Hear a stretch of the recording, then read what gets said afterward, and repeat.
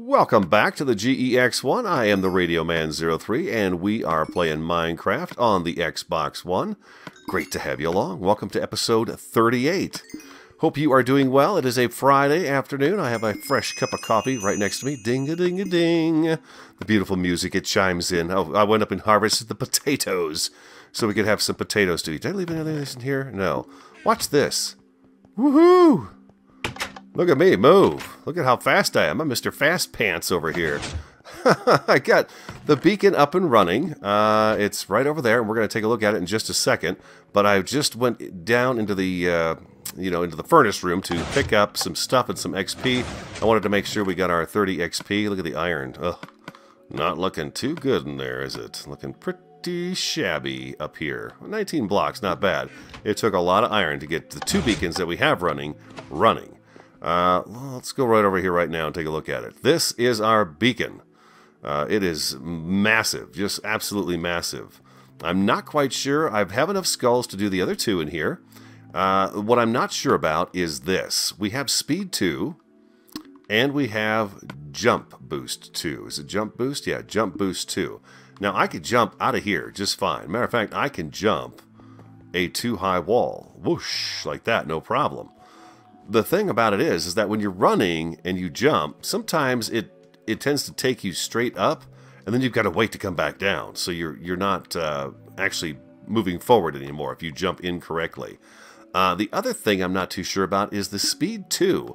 Although I love the fact that I'm moving this fast, I tend to get myself hung up on corners a little bit more because it is a little more difficult to hit some of the curves that I have here at the GE-X1. You wind up bouncing into a few more things. Now, I do love the fact that we are going this fast. It's very cool. I can actually get through the GE so quick now. It's just unbelievable how fast I can get through here. But I'm thinking I might want to reduce it down to speed 1 and jump 1. In terms of how I want things to work around the GE itself. Now, when we are, of course, working in the mine and doing things like that, I think I'm going to want the faster speeds. Those of you who do not know how to use a beacon, people like myself in the last video, wasn't quite sure how to get this thing turned on or how much iron block it was going to take. But you can see we're 1, 2, 3, 4, 5, 6, 7, 8, 9, 10. This is a 10 by 10 area, okay? A 10 by 10 area. Now, to get the beacons to work, I have the quartz around the outer edge of this. So we're going to seal this up today. And then I have glass blocks right here where the other 2 beacons will go. Now, if I go ahead and I think what I have to do is actually break the beacon. And then that will deactivate the beacon. And I think what I want to do here is I want to go speed 1 and jump 1. I don't think I want to have the two on the speed or on the other. So let's go ahead and put these back in. I removed this. I know we weren't going to remove it until we started building above ground, but I needed to remove it just so we could actually get in here to get these fired up. Okay, so first thing you do, we want speed. Click on speed. It's activated. You can see the color of the box change. Add an iron ingot. Check mark. Okay, we currently have speed on here. We have speed 1. So if you look here, we've got speed for it rotates like every 8 seconds. The speed 1 comes on. Now this is speed 1. If you look at this, this is nice. This is faster than what a normal run is. I can control it very easily. I'm not getting myself hung up on corners, and I like that. I like the fact that I am moving faster while I'm running, even while I walk. Oh, let's walk. Even when I walk a little bit faster. This is probably about as fast as the regular run is on Minecraft. So the walk is very nice. Now for the jump, I can hit jump. And I can do this. And check mark. Boom. Now we have jump. Jump 1. Jump 1. Jump boost 1. Speed 1.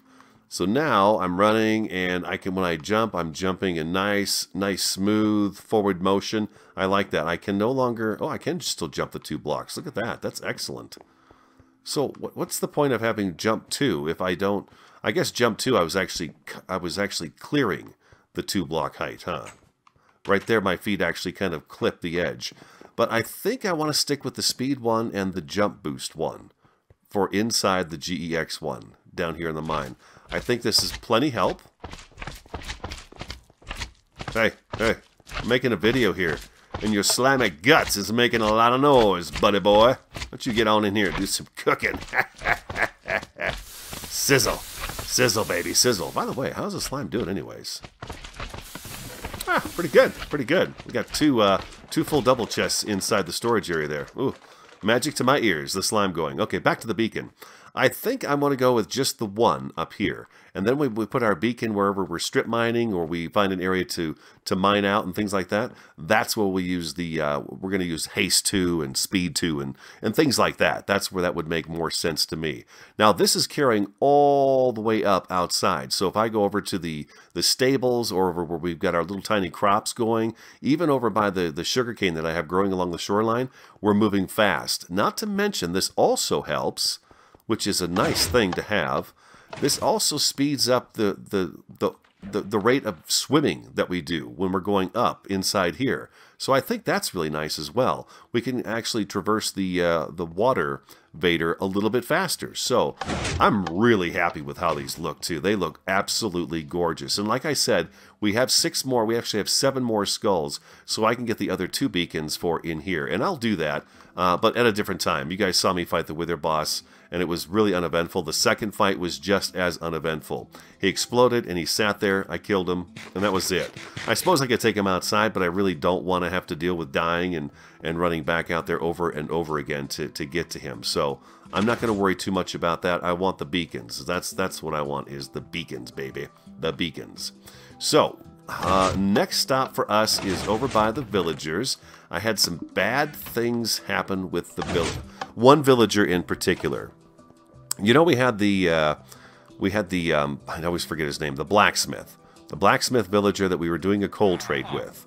And he was awesome because we wound up going down to where 4 emeralds would get us a pair of iron boots, but then we could trade him 10, 12 times and get emeralds with the coal. So I went out coal holing and I got a bunch of coal and came back and I started trading with that guy again.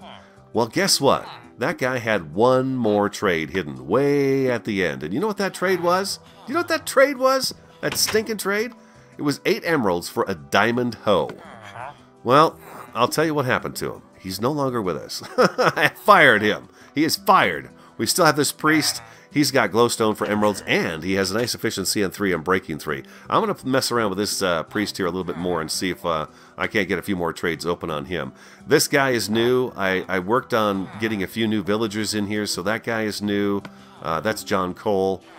This guy's brand new. He wants 3 emeralds for a bookshelf. I don't know that I'm going to be keeping these guys. We already had him. And so I actually reduced quite a few villagers. I got rid of several of the villagers that we had in here, including Mr. Blacksmith with the coal trade. He wound up being a bad trade. But before I got rid of him, I went ahead and picked us up. Here's our diamond hoe. Oh boy! Yeah, diamond hoe. This is what I did. I went ahead and I traded up. Most of our emeralds are now gone. We're going to have to go mining and strip mining and stuff and get some more, or find another villager that we could trade with to get more. But I traded and I got 4. I actually picked up 6 diamond picks off of him, and I do now have efficiency 5 soak touch 1 on breaking 3, and we have an efficiency 5 on breaking 3, which is great for the instant mining once we get that going. So that's going to be nice when we have our next beacon and we can take it down into the branch mine. We'll be able to strip out a whole bunch of ground with that. I also accidentally bought another axe from him, as well as the diamond hoe. So that took care of that. The other thing I did was we had a second priest. His trade was the ender eyes, and then he had diamond swords next. So I did wind up picking up some more diamond swords. I bought those off of him first. When he stopped trading me diamond swords, I killed him off, so he's gone as well. But we have a nice little supply of swords and the picks, which I think was a pretty good idea before I offed them. I said, you guys are history, you're toast. Don't like your trades no more? Get out of my world. Get out of my GE. Don't appreciate you trying to rip me off. So anyways, that's what happened with the villagers. I have not moved these back like I wanted to. I completely forgot about it until we walked in here just now. Do you ever have one of those times when you play Punch 2, damage too. I can get that off skeletons all day long. I don't know if the books are so worth it anymore. Maybe when we can enchant more books at once, like when we have our Enderman farm and stuff going, it'll be better to do that. You ever play Minecraft and feel like you just aren't getting anywhere? I felt that way this week. I didn't get to play a whole lot. And the reason I haven't recorded much is because the guys that were going to fix my roof several weeks ago finally managed to get here to do it because it has been raining so much. So I've had people right above my head all week long banging and scraping and nailing things down and stuff like that. So, you know, it's been extremely busy at my house. And to be honest with you, most of the week I have not really felt like myself. You know, right now, today, I feel like myself. I'm in a really good mood. I'm happy, go lucky, and just ready to play some Minecraft and be creative and do a few things. Like, number one, we're going to close this beacon in, baby. We are going to close her in. Yeah, indeed we are. There was a couple of reasons for it. But the biggest reason, of course, is the fact that I had roofers on my roof right over my game room, you know, making all that noise. So, of course, I couldn't build. I couldn't talk on the microphone or anything else. You know, they're dropping stuff on the roof and everything else. But the good news is the roof is almost fixed. The people we bought the house from, they were the do-it-yourselfer kind of folks. And some of that I do myself, but there are certain things that I will not do to my own home, and that is mess with structural supports as well as the roof. I don't like working with electrical stuff either. Electricity scares me. Variety 3 actually does the electrical work in the house. I do the plumbing and the cabinet hanging and flooring and things like that, but I will not touch electricity. And I'm certainly not going to touch structural support beams in my home or the roof of my home. You know, those things are very, very important to have a good solid roof. So anyways, whoever lived here before we did, and we know who they were, they redid this roof a couple of years back, a couple of years before we bought the house. Variety and I bought this house. We had one heck of a winter. Well over 100 inches of snow we received in the wintertime. And it caused the roof over my game room and actually the little entryway into my home to collapse. And they rebuilt the roof themselves. Well, this guy has been up on my roof now for several days, and he is finding all kinds of junk that is not done correctly. And so it's costing me a little more to get my roof fixed.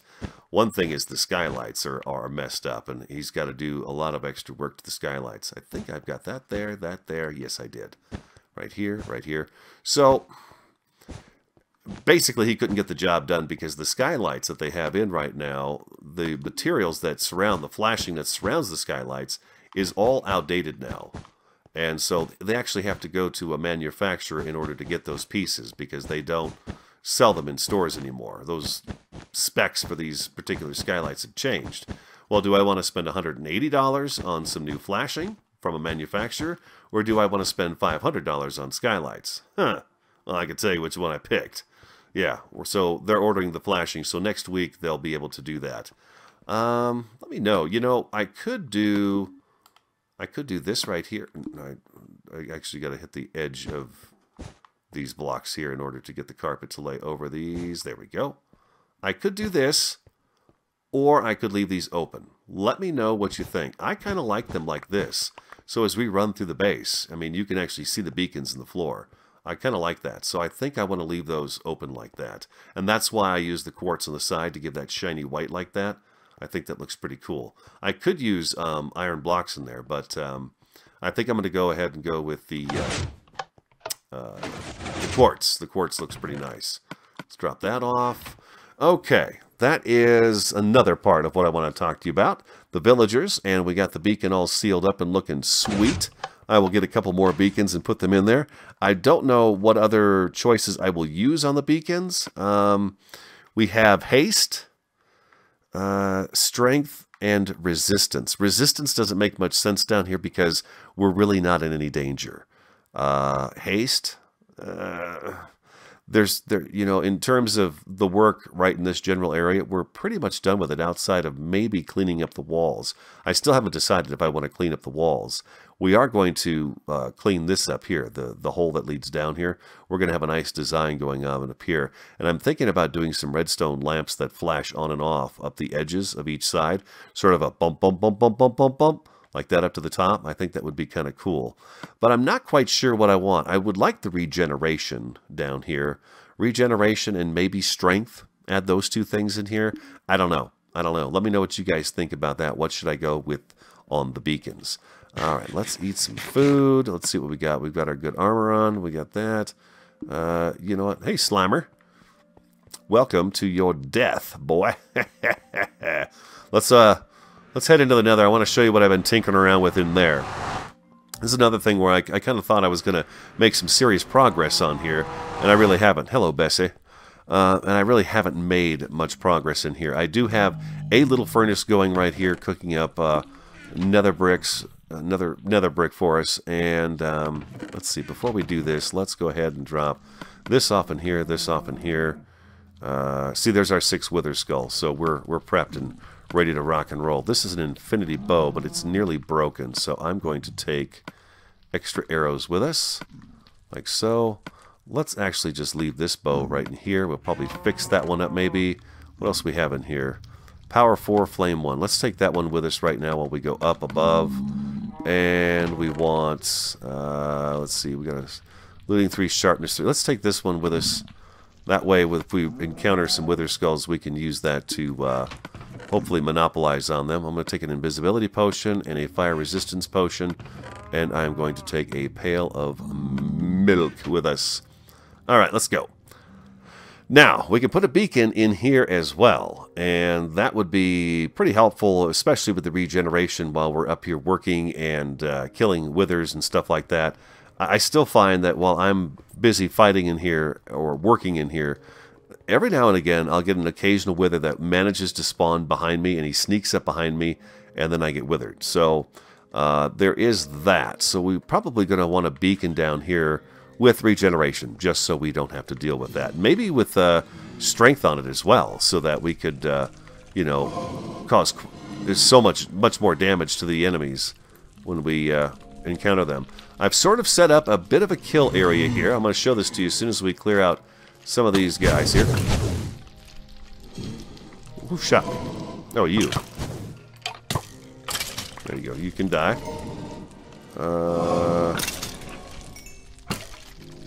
Let's see. We got to get rid of this guy right here.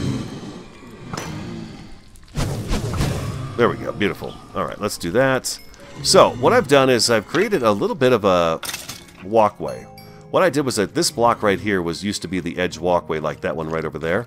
And what I did was I took that down, because that is a spawning area for the wither skeletons. Oh, look at that. Oh, look at him. Look at him fighting. Yeah! That was pretty cool. I hadn't seen that before. That wither skeleton was ticked off, baby. He was ticked off. So, we've got this little walkway now along here. Instead of running around these pathways and stuff, we could just stand on in this little area right here, and we're relatively safe. Relatively safe, I say, because we are not safe. I've been withered while I've been standing down there. If you're fighting them and you get too close to the edge, like this, the withers can come up and bump into you. Now, I did find on Radiocraft that if you put nether brick fencing up here, because withers are like 2.8 blocks tall, so they're almost 3 blocks tall. If you put netherrack fencing right along here, they can't get close enough to you, and you can actually push with your stomach up against the wall, and they won't be able to get to you. But I have this actually going. I'll take you for a little walk around here, but we of course need to get rid of these guys, because they're just going to cause us a bunch of trouble. Like that, we're on fire. The invisibility potion I'm holding on to because I've got an idea in my head and I want to talk to you about it. We're going to have to leave the sanctuary of this little tube to go out and look around. There's a blaze up there. We're clear down here. Oh, get that out. I feel like we're relatively safe right now. Let's get this wither skull to come over here. And then we can just plop down inside this little hole here, and boom. It's the same sort of setup we have on Radiocraft right now. No skulls? No skulls. That's okay. But if I'm working down on this end down here, the withers will spawn down on this edge. So basically what I'm getting at is this walkway right here and that walkway right there are really great spawn areas for the wither. Back and forth down both of these causeways. It's very, very good spawnage. So I put a little walkway across here so they can they can see me when I'm standing over there. They can see me from here, and they will walk over this, as you saw, and come over here and try to get at me. So what I think I want to do is I want to encompass this area right here. These two walkways, some kind of like an oval to. Oh, good God Almighty! Oh, that scared me. I turned around, big old blast of fire coming in my face. Okay, that scared me. See, if I'm working down here, they're going to be spawning down there, and that makes me. Oh God, those gas! I tell you. Oh, it's just a pain. I want to hollow this out, though. I want to take this up and bring it around like this. And I want this to be our spawn pad for our withers right here. All the way down. And let me show you how far I want to go with it. This is going to give us a nice supply of netherrack up there. We can get a hold of that and turn it into nether brick. And I kind of wanted to make it look natural in here. I want it to look man-made by us, but I also want it to fit in with the fact that we are in the nether. So I think nether brick and... we'll see what other material we use on it. But, oh, come here, you. But I want it to look like we built it, but I want it to look like it fits here as well. So I want it to come all the way down here. Blaze everywhere. And guys, the blaze farms are not working for people, because these guys are spawning everywhere. We talked about it in the last episode, and I've read some more on it now too, and people are really disappointed with the fact that they are limited to how many entities are in here right now. It's 79, and oh gosh. And they're just, you're not able to get them going, and once you come in, your blaze farm works really well, but then after a while it slows down because all these mobs are spawning all over the place. All of these mobs are just sucking up space. So, I don't know what to do about the blaze farm right now.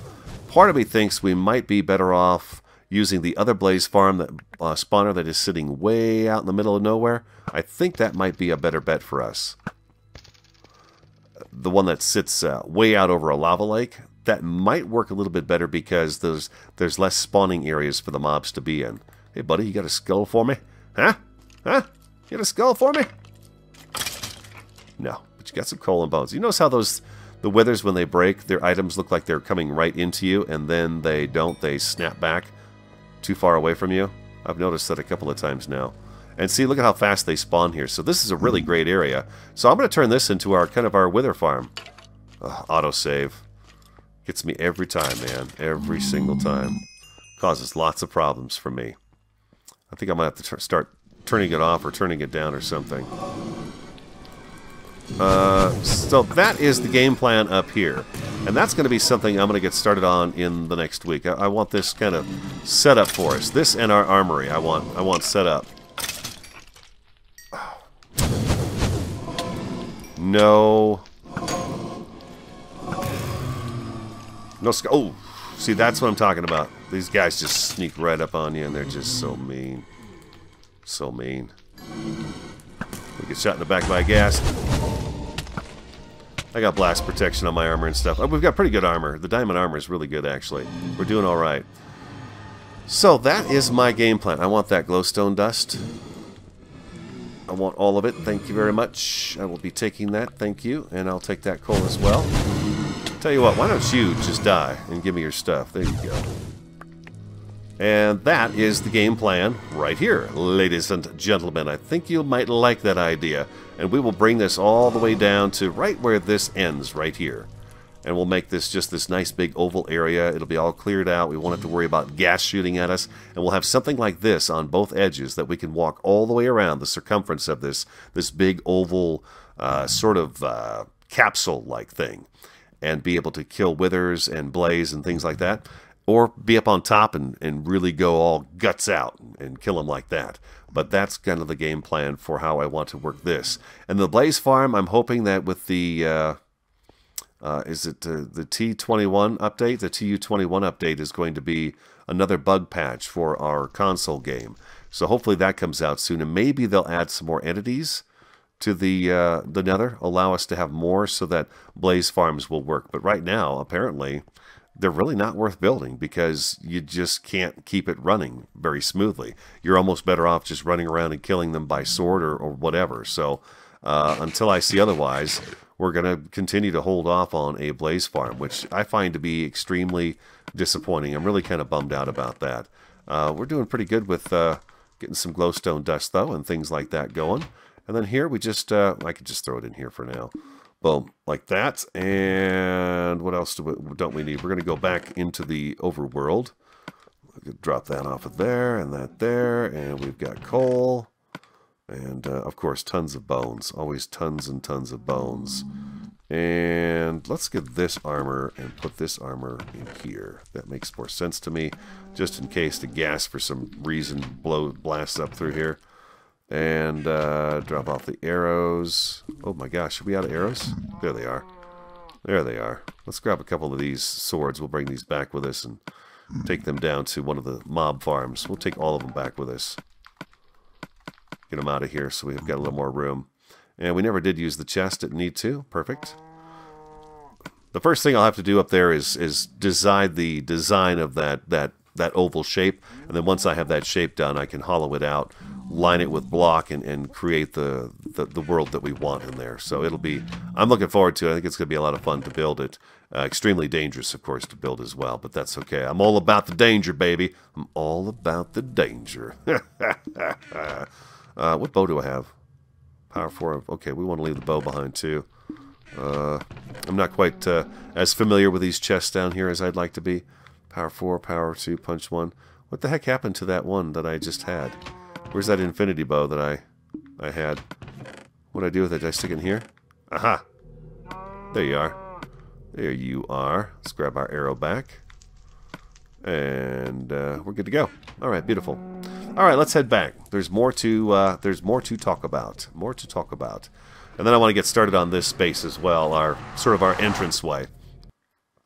We are going to need a central nether location as far as a nether hub goes, and that will be, of course, the portal that we use.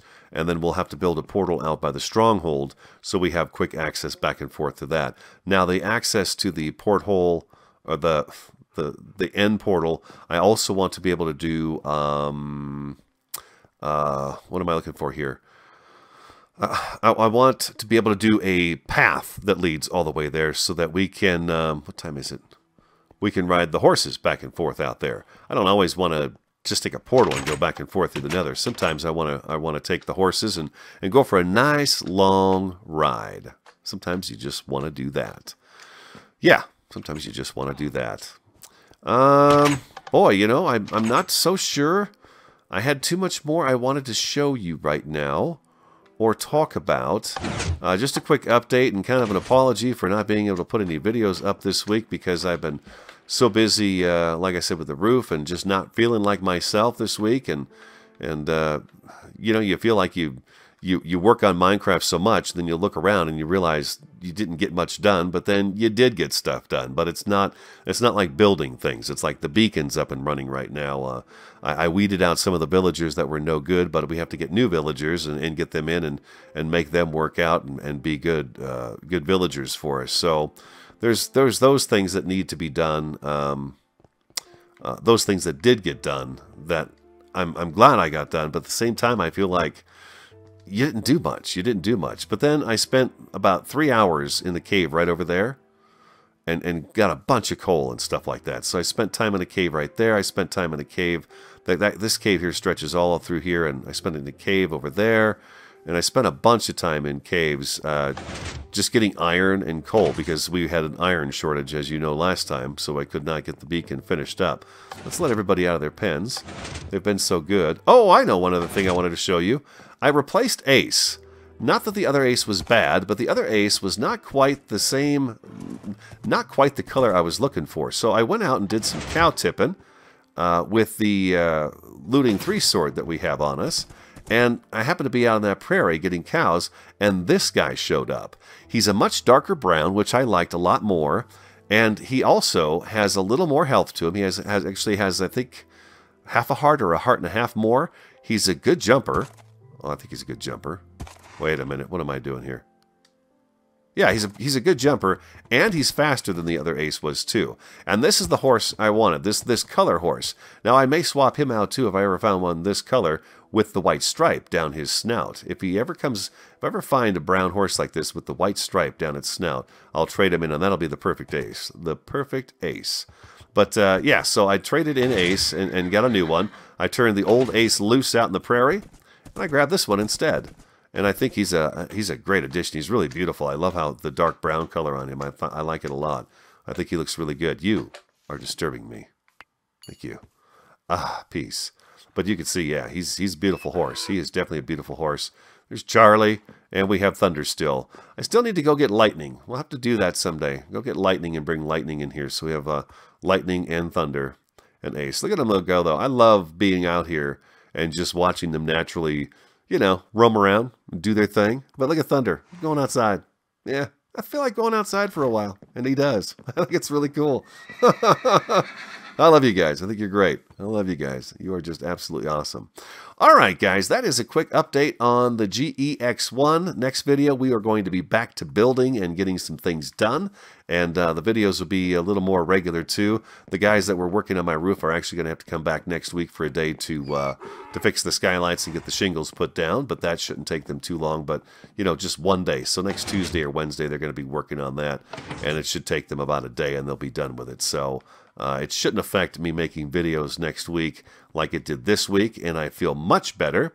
Radiocraft, we're going to be busy with that this weekend, so I'll have another Radiocraft video coming out as well. We need to get started on the boardwalk, and we need to get that iron golem farm finished up. And we also need to get busy on some of the seaport buildings as well. So, yeah, lots of stuff to do on Radiocraft also. Really enjoying putting those videos together for you and hanging out with everybody and having a good time. So, I do appreciate you watching the video and checking it out. Be sure to like, comment, subscribe, and share. I am TheRadioMan03, and as always, I will talk to you again next time.